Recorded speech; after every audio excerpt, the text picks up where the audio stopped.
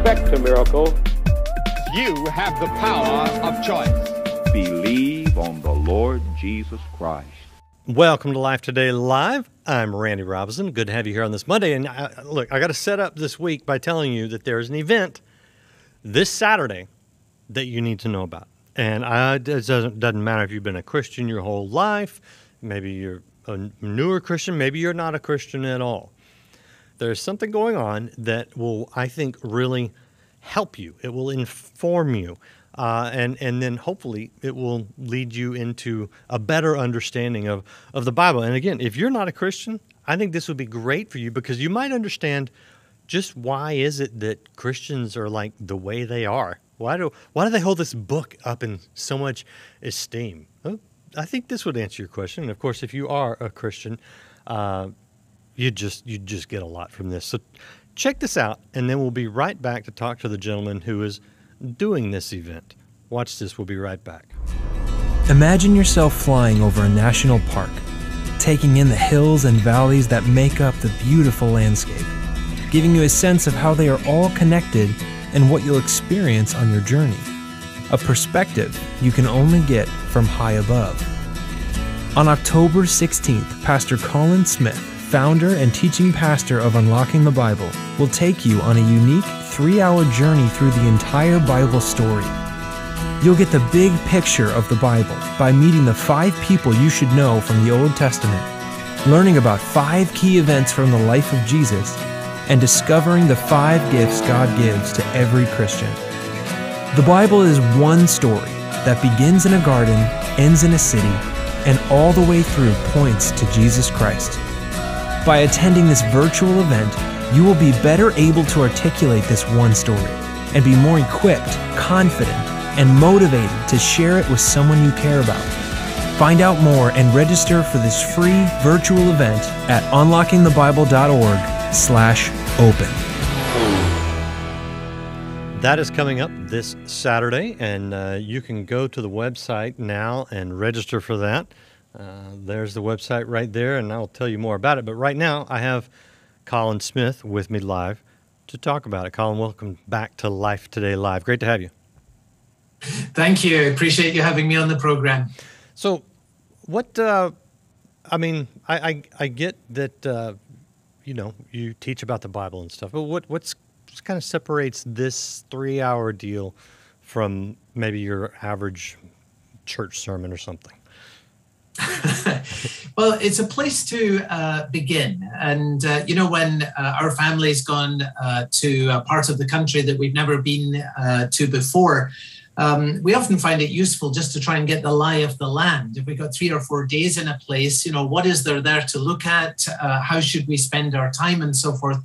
If you can get the lay of the land in the big picture, then it helps you and encourages you to know how to make the best use of your time there.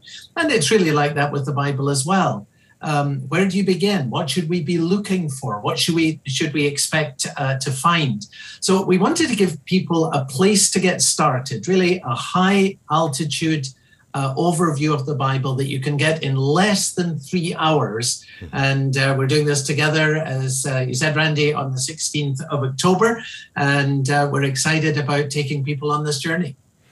So one thing I find that kind of trips a lot of people up, whether they're Christians or non-Christians, is when they maybe kind of dive down into one book, like Leviticus especially, and they read one little thing and they go, well, now I understand God and God's crazy. Or maybe they're a Christian and they read one little verse out of context and they think, okay, I don't think I know anything about God at all.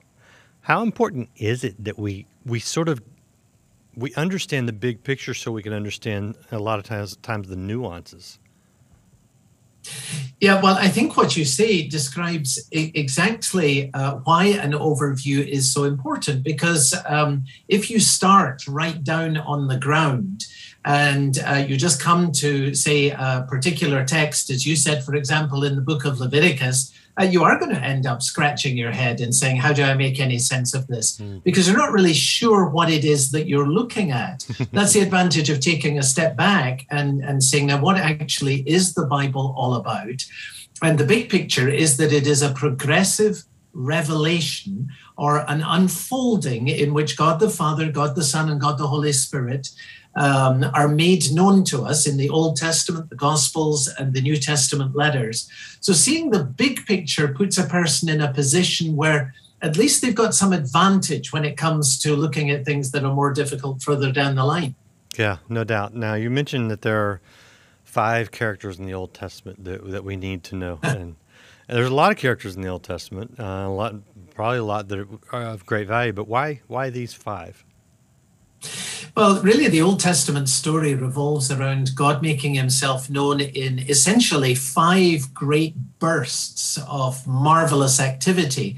And they revolve around, of course, first Adam and the creation. Then you have Abraham, where you have God making this marvelous promise that through his line of descent, blessing is going to come to all the families of the earth.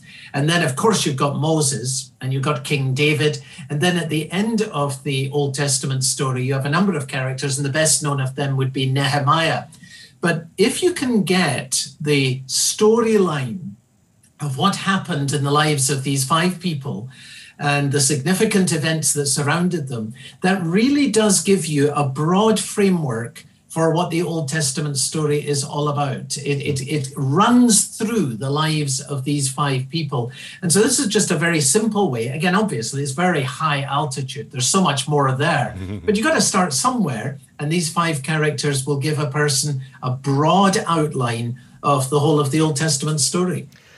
I am of the conviction that all of Scripture is about Christ, even when he's not mentioned directly. And I do think that sometimes if we lose sight of that, it's almost like you need that fixed point on the horizon to sail towards in order to get where you want to go. And I think a lot of people maybe don't, they get involved in the stories and things like that. If you lose sight of the fact that the Old Testament and the New Testament, everything from the Psalms to the law, it is all pointing towards Christ. But isn't that really the only way to read the Bible?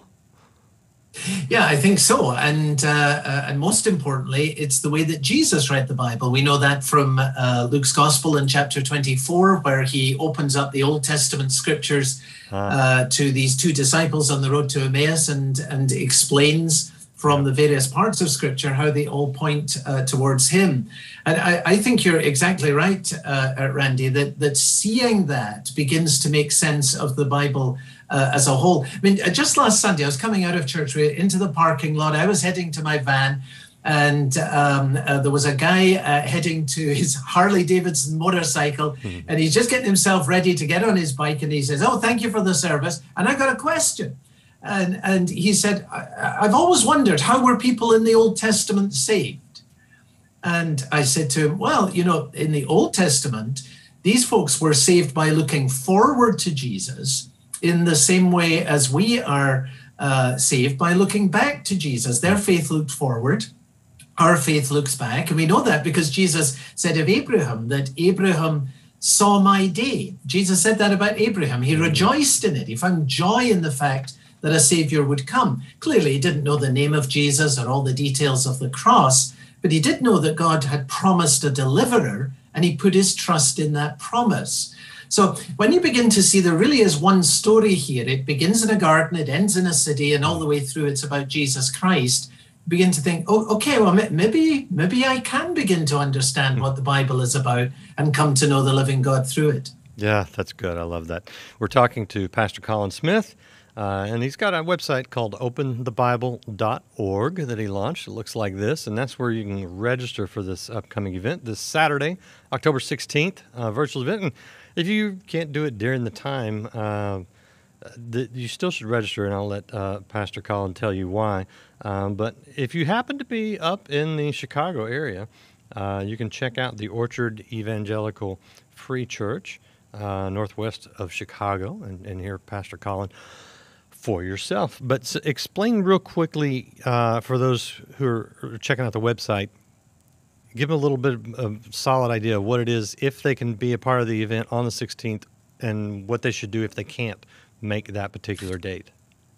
Well, again, it's a free event. You need to register to be part of it. Very simple on the website. But if you can't be with us on the 16th, if you've registered, we'll give you free access on demand anytime that's convenient to you to all of this material so that you can use it at any time after the event on the 16th. We really, Randy, want to encourage folks who are newer to the Bible to make a start.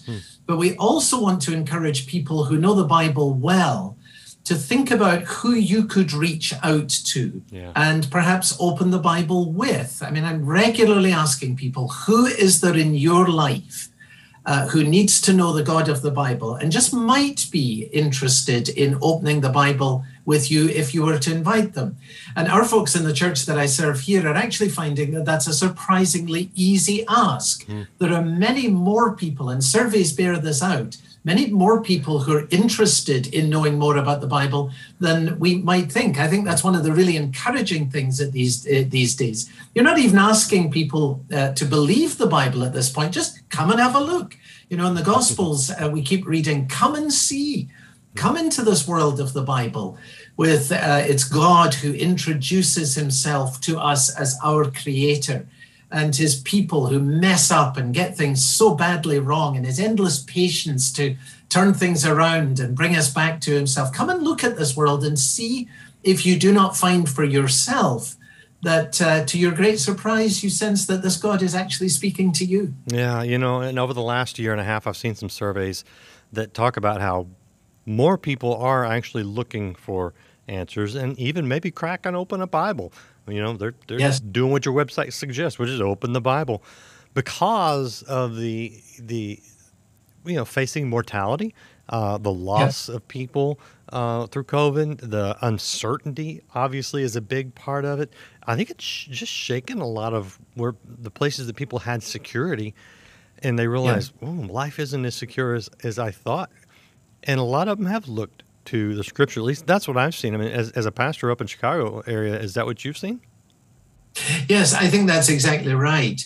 And for anyone who's saying, well, you know, we're living with all of these pressures in the world today, are you really saying that opening a book is the answer? I mean, I would want to say to that, well, remember that the Bible is unlike any other book. It is the Word of God. That's what it claims to be. And we're inviting people to explore this and to look at what it presents to us. But Jesus said, man shall not live by bread alone, but by every word that proceeds from the mouth of God. So he's using this analogy. We all know that our bodies won't keep going well for long without being nourished. And he's saying, in the same way, we live in a world with all kinds of pressures. How are you going to stand up in that world? How are you going to endure? Well, Jesus says, this is how you will find the strength, the comfort, the peace, the joy, the hope that you need. It's going to come to you through every word of God, every word that he speaks. Now, that's a reason for opening the Bible. We're not simply gathering information.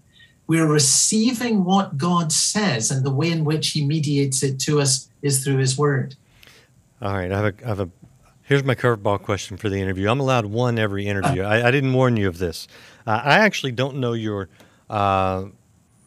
theological training or anything like that, so I don't know where you're coming from on this, but I'm curious because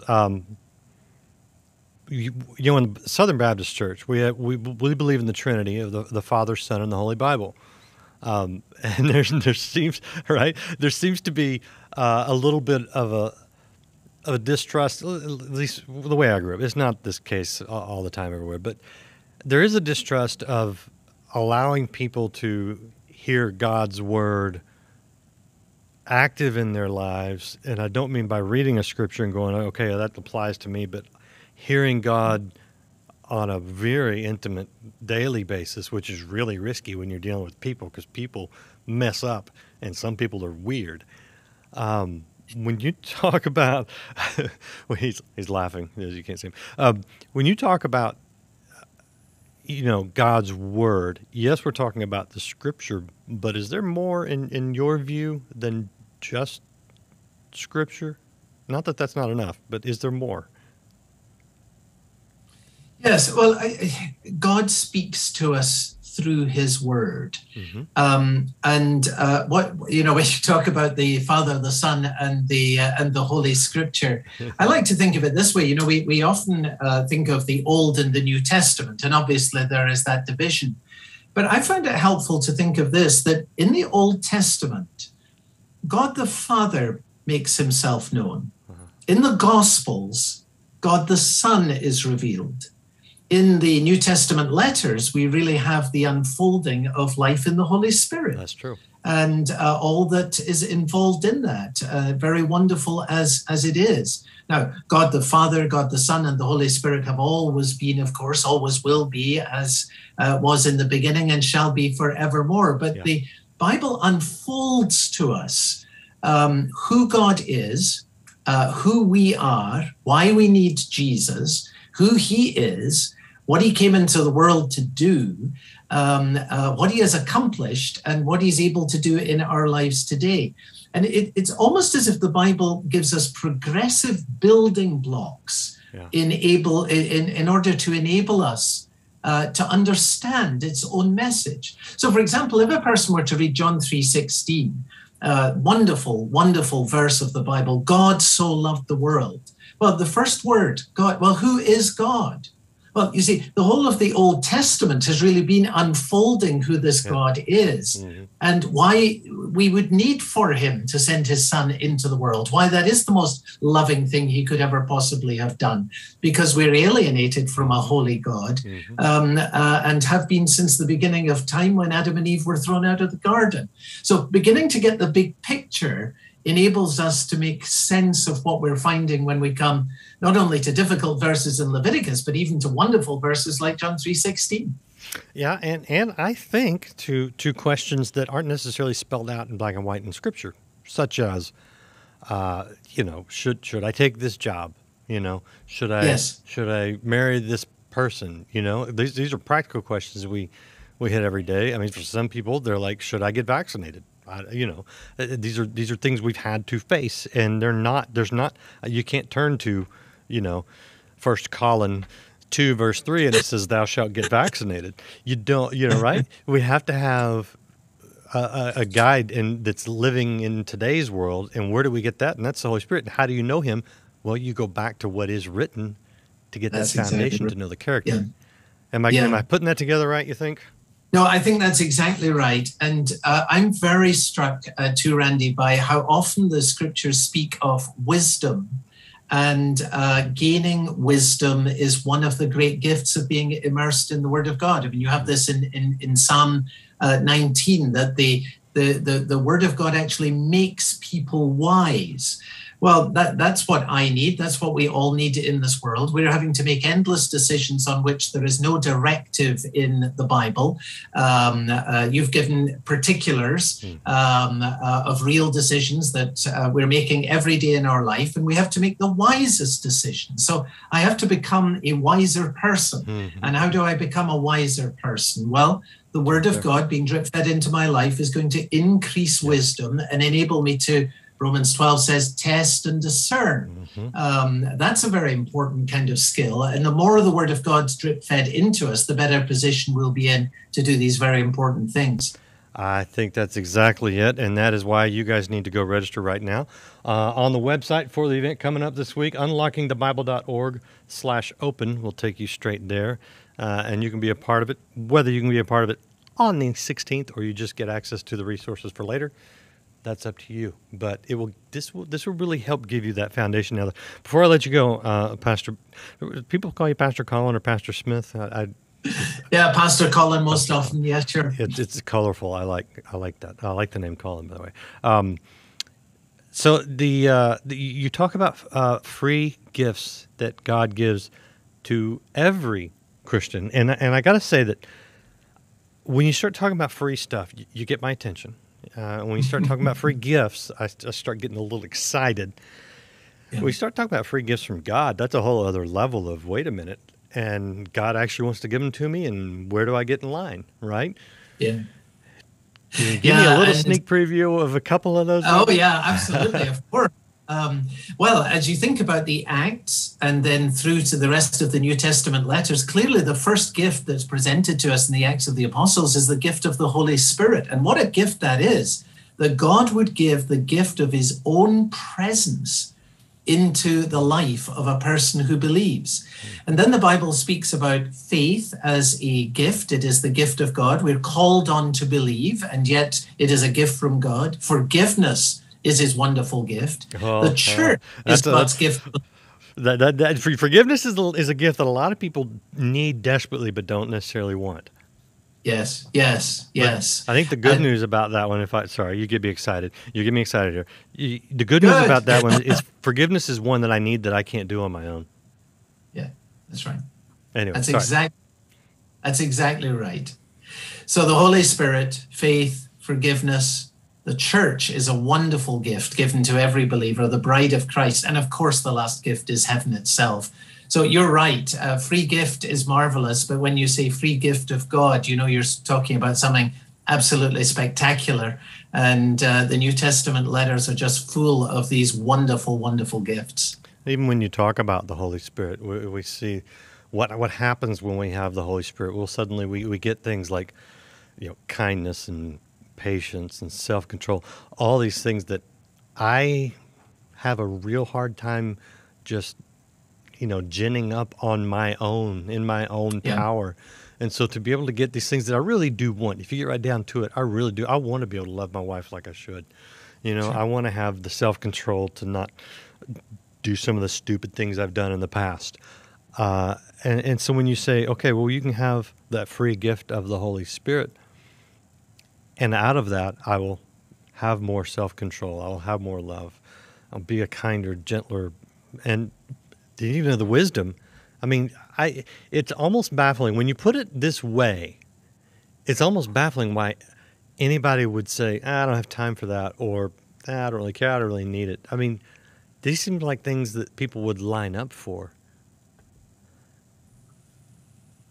Yeah, I think that's exactly right. And so first, we want to invite folks to open the Bible. Yeah. And then want to encourage, if you have come to know and love Christ and you have some knowledge of the Word, who is there in your life who needs to know the God of the Bible and just might be willing to open the Bible with you if you ask them? I just want to keep encouraging people to consider that, because I think we live in days of tremendous opportunity because of what you were saying earlier, Randy, that surveys repeatedly show that there is a greater openness to learning more about the Bible, discovering what people now perhaps realize they don't know, and perhaps they're just beginning to wonder, maybe I've missed something that's really important.